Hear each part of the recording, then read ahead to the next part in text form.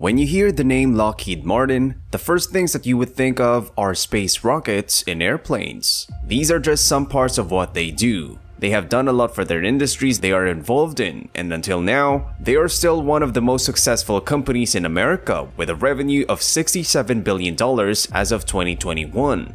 This is Lockheed Martin and why they are more than just aerospace. In March 1995, a finalized merger of two companies occurred, the Lockheed Corporation and Martin Marietta. The discussion of the merger dates back as early as March 1994 and announced its $10 billion merger in August of the same year. They have contributed a lot of products related to defense and aerospace. Lockheed was the company behind P-3 Orion maritime patrol aircraft, the Trident missile, U-2, the SR-712 airplanes, the F-117 Nighthawk, and the F-16 Falcon, to name a few.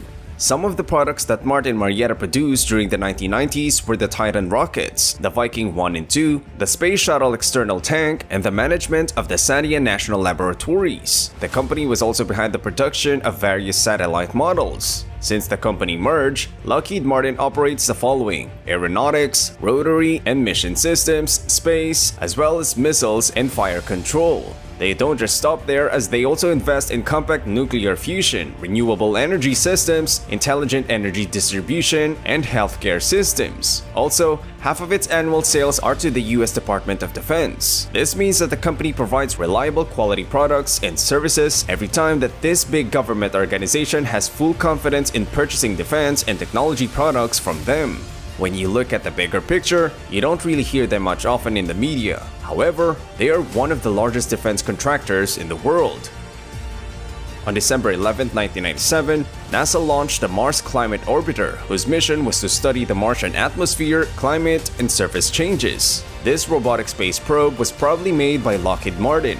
Aside from the mentioned functions, the Mars Climate Orbiter is also a communications relay in the Mars Surveyor 98 program for the Mars Polar Lander. Just when Lockheed Martin thought that this space mission would go smoothly for their space probe, it unfortunately lost communication on September 23, 1999, as it encountered the planet Mars on a trajectory, which made it too close to the planet. It's not for certain if the space probe got destroyed or escaped into an orbit around the sun. After a careful investigation, it was to find out that Lockheed Martin did a major error in its development. The measurement software that they provided for NASA was incorrect, as it was using US customary force units instead of the standard metric units. The loss of the Mars orbiter caused the company a loss of $125 million.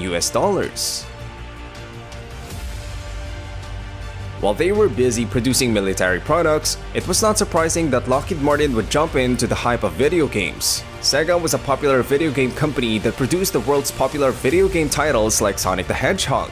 During this period, Lockheed Martin developed the texture mapping chip for the Sega Model 2 and Sega Model 3 arcade systems. Due to this chip, it was able to power up some of the most popular arcade games that were released at that time.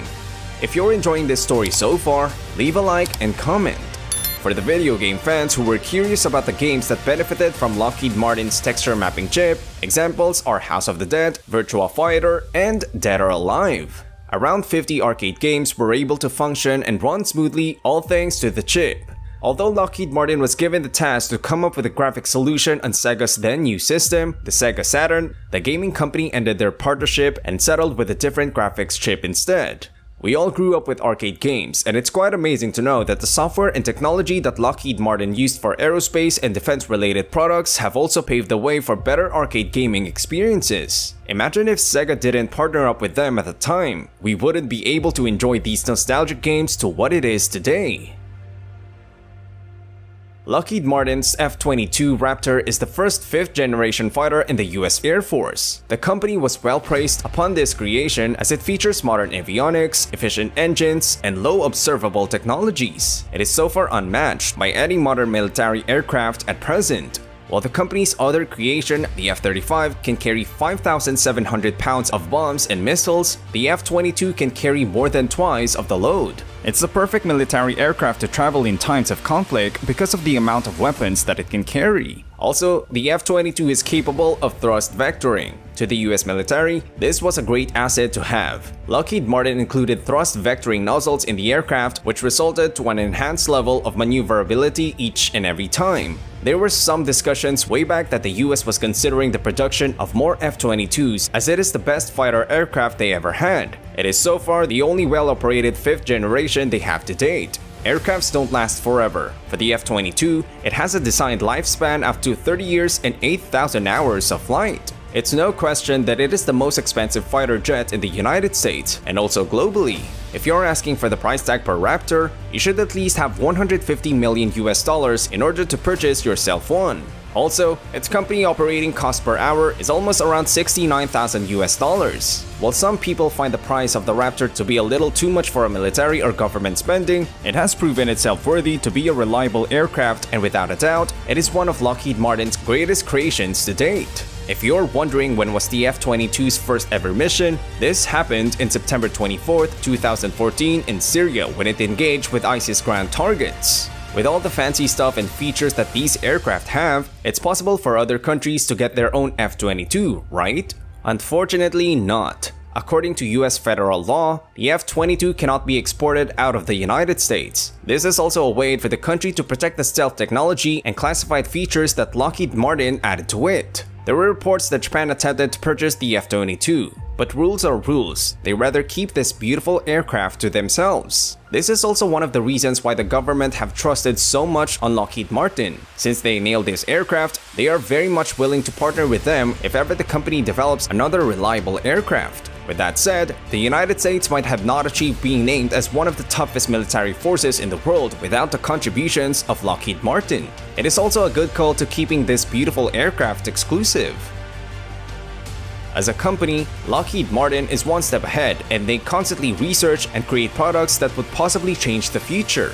One of its biggest ambitions is to send humans to the planet Mars in about a decade with their Mars base camp. They have made a roadmap to support NASA's journey to Mars. To quote one of their statements on their website, "Mars is closer than you think. We are ready to accelerate the journey."